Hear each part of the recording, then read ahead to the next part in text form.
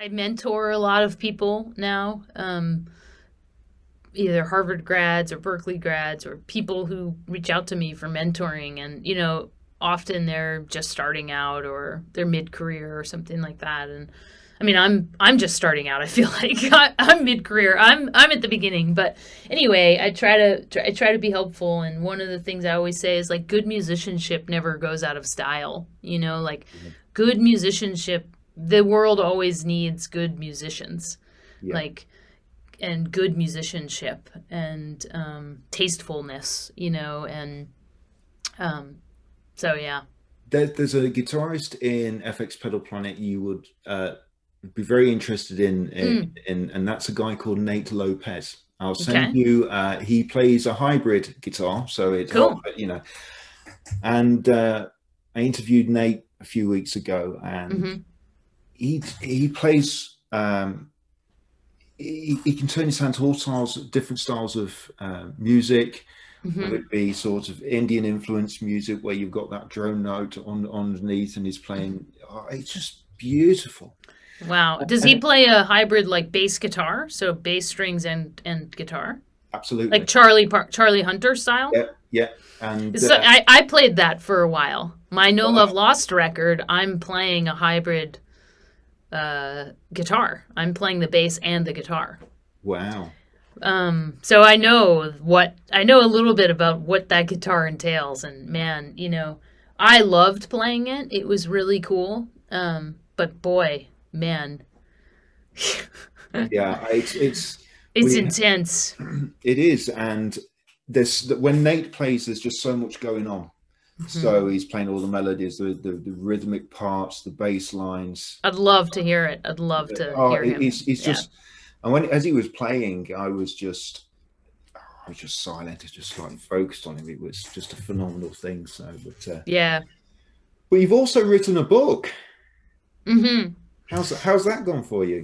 Yeah, I just well, I didn't just. I finished it about a year ago and shopped it around to agents, and got a fantastic agent at the end of last year, middle last summer, I guess, or this summer. Sorry, finished it last year, shopped it around this year. Got an agent in 2020, in the middle of 2020. So we're just getting ready to start shopping it to publishers. It's a songwriting book, That's and right. Yeah, really, yeah, it's currently called The Ultimate Guide to Writing a Song. that's right. Um, I don't know if that name will stay, but that's what the name is now. Um, it really was. I joke with people and say like I wrote it by mistake, or like I didn't mean to write it, which is obviously a joke because you don't write a 300-page book by mistake. But it really came from I've always had this debilitating fear of the blank page, even when I can put on a song that I've written and say like, wow, that's I think that's a great song, like that's the best I can do, and know that I've done that. I still would always come to the blank page pretty freaked out, Mm. and I got super tired of that feeling. About 4 years ago is when I started writing the book, and I thought, okay, I'm just going to sit down and write a checklist for myself.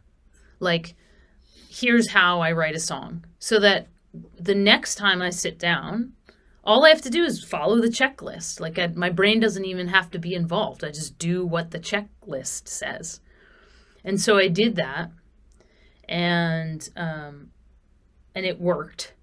And then I showed it to a few friends who are songwriters and composers and said, like, hey, I just did this thing. Like, maybe it might help you. And they were totally blown away by it and started using the system right away.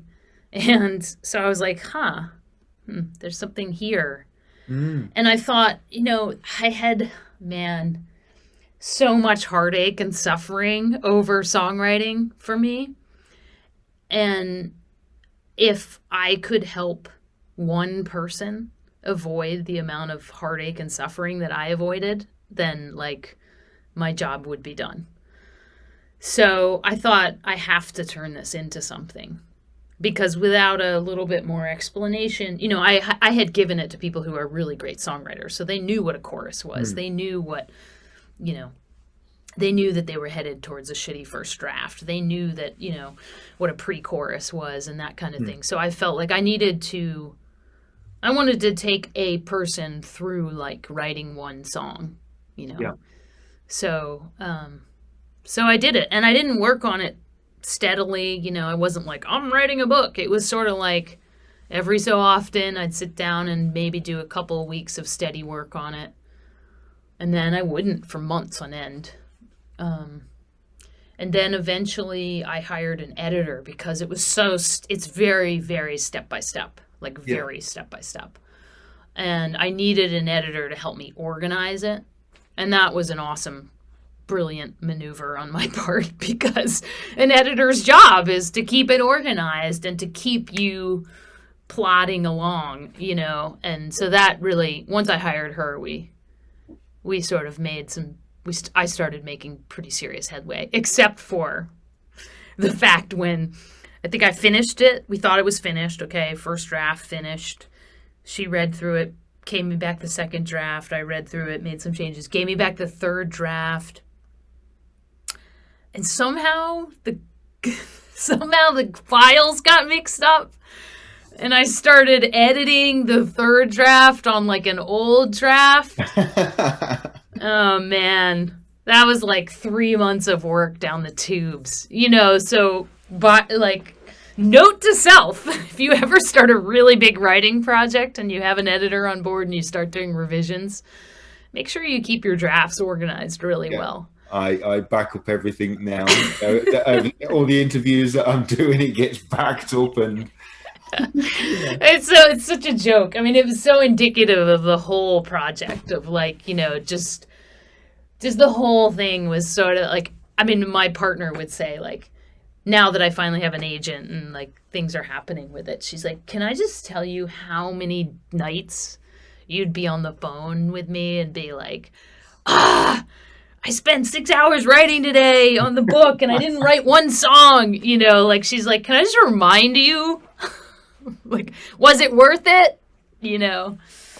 So. Oh, it's worth it. Yeah. It's worth it. When you listen to and you know, we'll put a link up to the book when the interview comes out, and you know, to the music as well. It's having listened to your music, it's definitely worth it. It's definitely worth it.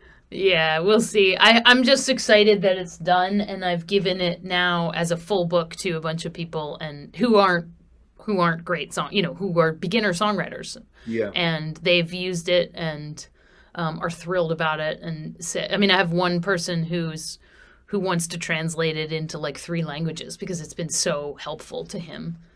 And I'm like, okay, let's get the publishers on board first. But yes.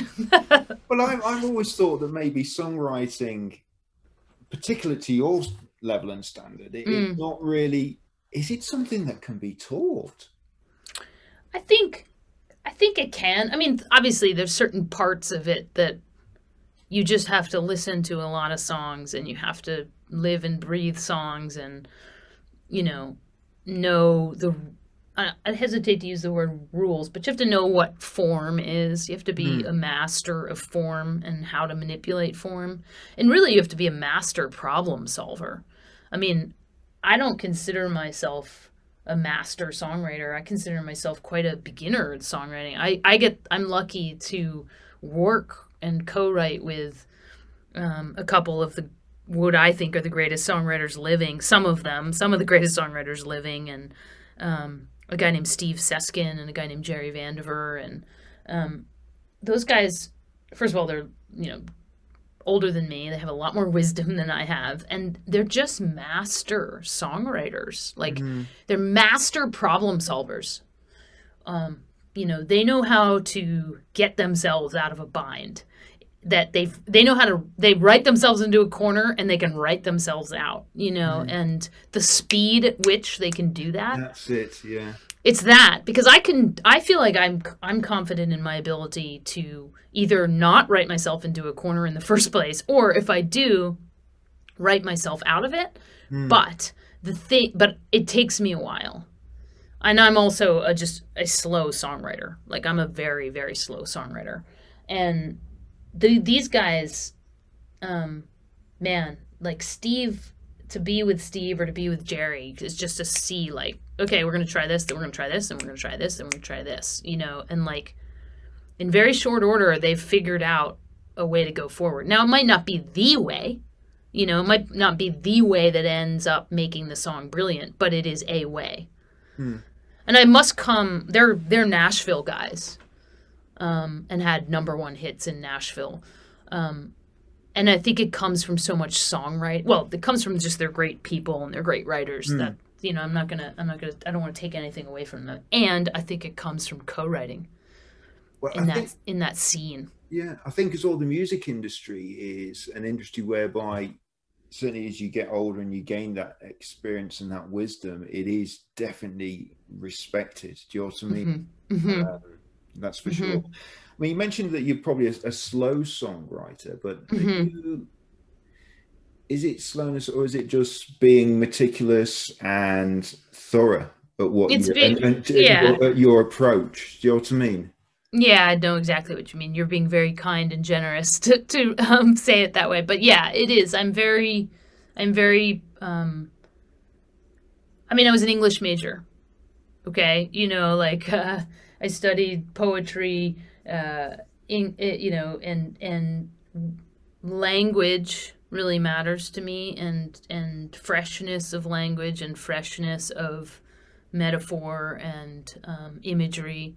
And so, yeah, I'm quite particular. And if I don't know the right word, I'm not gonna put something there. I'm gonna wait. Yeah. I'm gonna wait until hard work and or the gods drop that phrase into my lap. Yeah. And it's both. It's both hard work and the gods, you know. And an example of that would be from the new record, a song called Mothers. And that last line, that last stanza, which is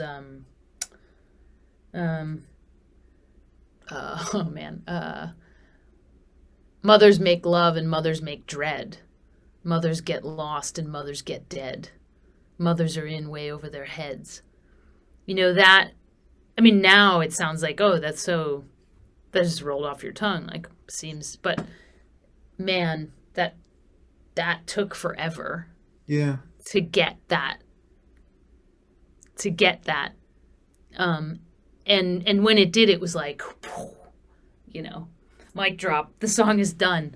But man, did I work hard on that one. Yeah, well, that comes across, and I wasn't, you know, when I was, you know, from the research I've done, that comes across that's hardworking ethic that comes across, and you don't seem to be someone that settles for second best in that respect, that you're striving for, you know, almost perfection in the song, you know.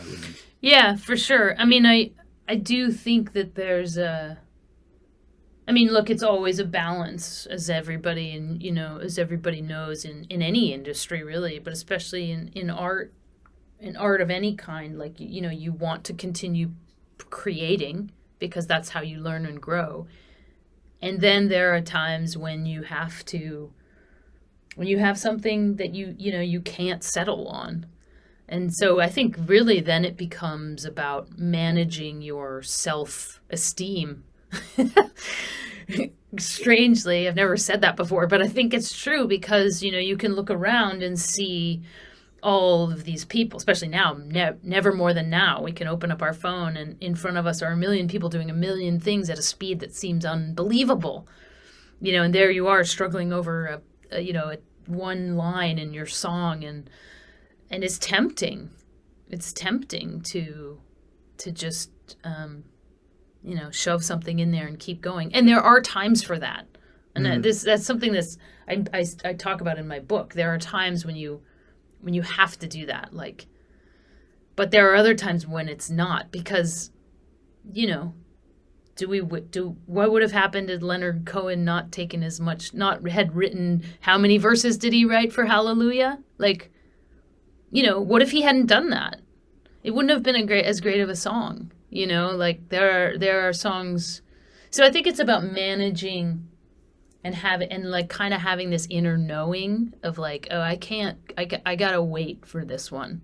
And I joke in my book about what's my biggest like songwriting tool. Time.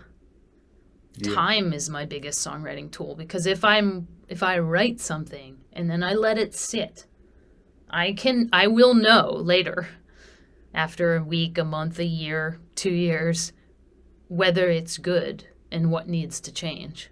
Do you think a lot of artists like yourself, and I know I am as a guitarist very, very overly critical about my work, so I very, very much overanalyze. Do you think that is something that comes intrinsically with artists, singers, songwriters? Well, I think anybody who makes something, whether it's a wooden bowl or a song or a poem. I mean, I think we are critical, because chances are we're doing that thing, making the wooden bowl or the poem or the song or the painting, because someone else's paintings or bowls or poems inspired us and is at a level above ours, and we're trying to reach that. I mean, I go find an artist that doesn't have a hero, who doesn't have a reason for making art.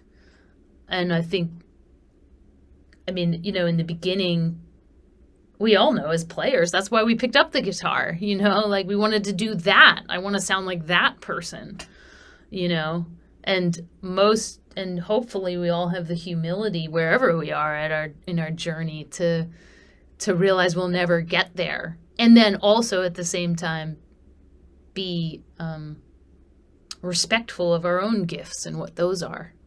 Absolutely. Yeah, I agree.